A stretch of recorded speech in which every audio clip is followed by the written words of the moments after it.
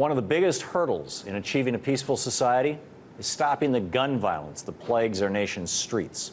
No case better demonstrates this than the tragic story of young Trayvon Martin.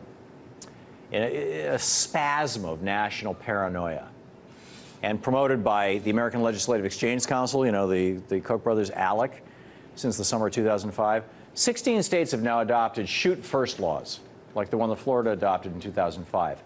It used to be in America that if you killed somebody, you had to demonstrate that you had a reasonable fear that they were going to harm you. Now you don't have to prove that. You can merely assert it. Little wonder that the St. Petersburg Times found that 5 years after the law was signed by then-Governor Jeb Bush, who called it a good, common-sense anti-crime bill, claims of justifiable homicides in Florida have more than tripled, from just over 30 per year average to more than 100 in 2010. In that time, the so-called stand your ground defense was used in 93 cases involving 65 deaths, and in the majority of those cases, it actually worked. Killers got off. Police and prosecutors across the country have condemned these laws, but been ignored by people frightened by watching too many crime TV shows and listening to politicians who basically just pander to fear. The reality is, and we did a show about this a week or two ago, just pulling out all the numbers, the reality is that right now, America's murder rate is lower than it's been any time in the last half century.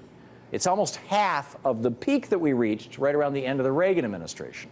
The murder rate had gone up consistently through the Reagan administration. Clinton came into office, started falling, and it has been falling ever since. We are safer than we've ever been.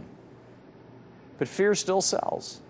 And fear, combined with these shoot-first laws, allows people like George Zimmerman, who had a history of calling 9/11 over 40 times, and various fears, and a semi-automatic pistol. It allows them to kill people. Here's what it sounded like. There's just someone screaming outside. And you don't know why?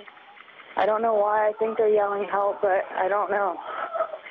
Just send someone quick. Say stop. Okay. Does he look hurt? You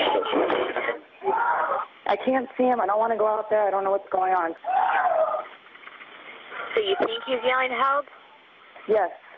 All right. What is your phone number? There's gunshots. You just heard gunshots? Yes. The state has now empowered a grand jury to look into the case, but only because of the national publicity. How many more kids, particularly minority kids, are going to have to be murdered by frightened men like Zimmerman before these laws that give killers immunity are dismantled?